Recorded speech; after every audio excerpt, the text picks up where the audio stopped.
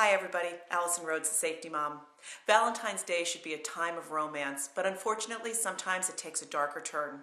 Dating violence can happen to any of us, even our young teenage daughters. If they're going out this Valentine's Day with a new boyfriend or someone they've just recently started dating, make sure they know to keep their cell phone with them at all times, tell you where they're going to be, and tell them never to put their drink down in case something gets slipped into it. Above all, if their boyfriend starts becoming aggressive in any way, they should call you immediately and stay in a public place. Have a great and safe Valentine's Day.